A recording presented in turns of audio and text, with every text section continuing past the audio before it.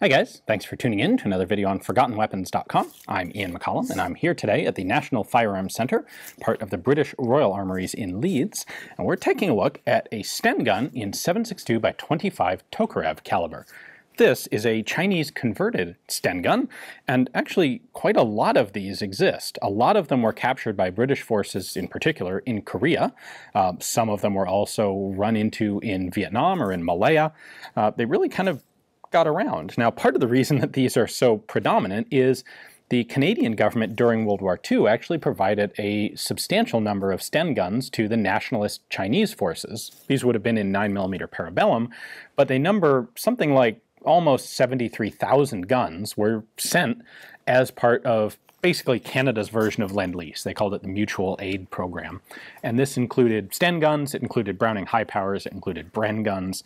Lots of firearms were sent to the nationalist Chinese at the time in hopes that they would help fight the Japanese and take some pressure off of the Allies in World War II. However, since the nationalist forces ultimately lost, a lot of these guns fell into the hands of the communist forces, where a lot of them were rechambered for cartridges that the communist forces tended to have as standard. And for that reason, we see things like Canadian 8mm Bren guns rechambered to 7.62 by 39 and set up to use AK magazines. And we see 9mm Sten guns rebuilt in 7.62 Tokarev. So let me show you exactly what they did here. It's not all that complicated. So there are only two aspects of the gun that really have to be changed to make a conversion like this. One is the magazine well, and of course the magazine, and the other is the barrel. Very simple things. You need a 30 caliber barrel, 7.62 by 25 chamber, instead of a 9mm barrel. However, with these conversions, and this is normal for all of them really, you'll find that they actually added a substantially longer barrel. So the 7.62 25 barrel is 10.5 inches long, which is quite a bit more than the original standard Sten barrel. Exactly what their rationale for doing that was, I don't have documented anywhere, but of course the Tokarev cartridge does benefit from a bit longer barrel, and so that may have actually been on someone's mind when they developed this. The other aspect, of course, is the magazine well. So this was originally a standard 9mm long branch production Sten, and what they did was just chop off the magazine well, you can see it quite clearly there, and added on their own magazine well, basically modeled after the PPS-43 submachine gun. Big spring-loaded magazine catch here to make use of the same magazine as the PPS-43. Now this magazine has been modified slightly. They've cut down the locking catch just a little bit. You can see that there. Whether that had to be done on all of them or not is not clear to me. A conversion process like this is a little bit customized and kind of ad hoc. So there are some versions that will have the original square magazine well coming straight out here, as this one originally did. But there are some conversions that retain that magazine well and then have an insert in it to fit a Tokarev caliber magazine. But on this one, they went ahead and added their own magazine well. There are a couple markings on here. This 54-762 indicates that it was converted to 7.62 caliber in 1954. 072 is the serial number because we have the same number on the barrel right there. And then to be entirely honest, I do not know what the 25-05 indicates, but that is not a unique marking to this particular gun.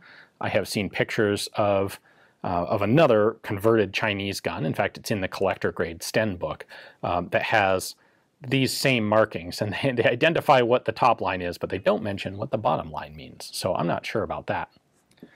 There is nothing marked on the bottom side of the magazine well.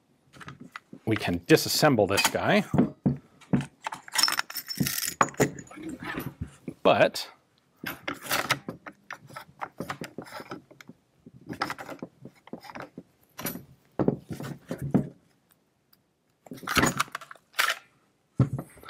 there is nothing different or unusual about the bolt.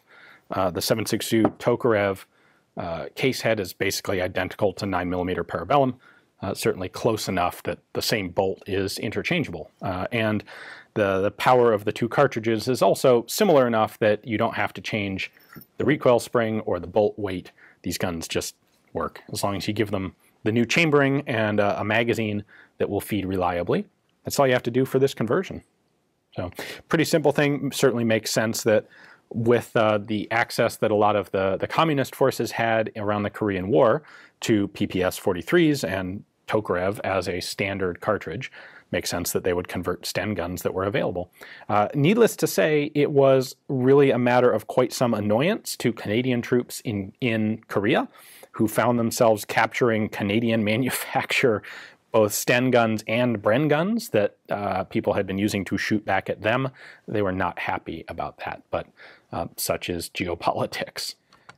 Now, there are a couple different versions of these that actually are out there, because some, like this one, are actual Canadian mutual aid guns that were modified and changed over. There are also domestic Chinese manufacture M38 is the designation they go by, Sten guns, and some of those are in 9mm and some of those are in 30 Tokarev.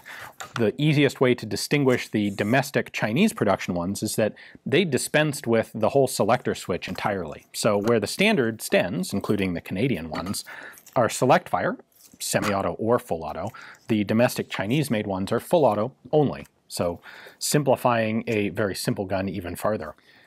Well, hopefully you guys enjoyed a chance to take an up-close look at a Sten gun in 7.62 Tokarev. A lot of people really like the Tokarev cartridge. It really does have a lot going for it as a submachine gun cartridge in particular. So neat to take a look at this one.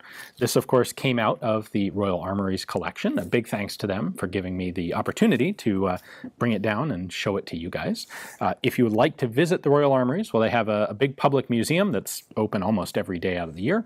And then the Reference Firearms Collection is a separate entity which is not open to the general public, but it is available on appointment to serious researchers. So if you are doing some firearms study, either in print or in other media, definitely get in contact with them if there's something here that you'd like to take a look at.